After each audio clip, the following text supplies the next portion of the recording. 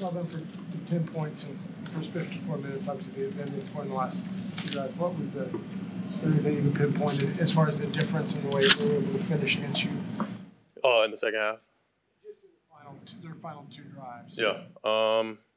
Yeah, I think they just made more plays than us, honestly. I was trying to think back in the locker room of anything I could have done differently. There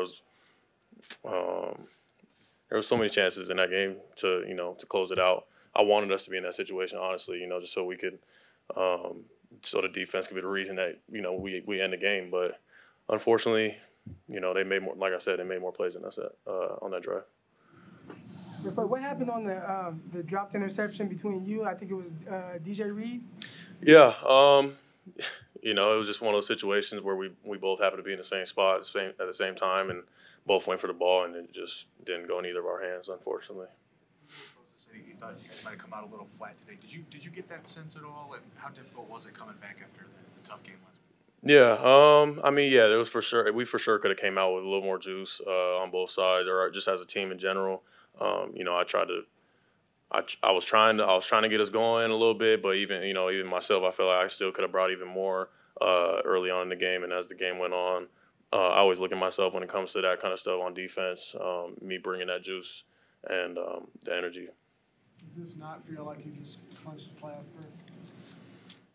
No, I feel like we just clinched the playoff berth. Feels like a loss. We knew the implications of the game, but at the same time, we had to show up. We had to show up, and we didn't make enough plays to win the game. In a tight game like that, on that final drive, do you miss someone like Richard Sherman on the field and sort of his expertise and experience? Sherm, he's a leader of this defense. Of course, we were going to miss him in the game, but we were fully confident in the players we had. In Akello and E-Man out there at corner. I wasn't. It didn't make me any less confident in what we were capable of. And what was just the overall defensive strategy of covering Julio as the game was going on? We knew he was going to be a big part of what they were going to do, trying to get the ball to him as much as they could. And, I think as the game went on, we tried to make adjustments to make sure we had him contained, and he made enough plays for them to win the game. So, we had our chances to close it out. DeForest said, "Thank God it's a short week, so you can move right on to the Rams." You feel that way? You can't wait to get back on the field? Oh yeah, absolutely.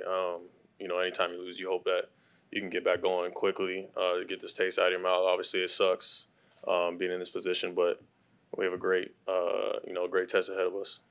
Even after this week, you still, if you win out, control seating, positioning, all that kind of stuff. Is there any solace to be found in that? Yeah. We're on to LA. I think we're just going to focus on them right now. All that other stuff will take care of itself as long as we take care of business on our end.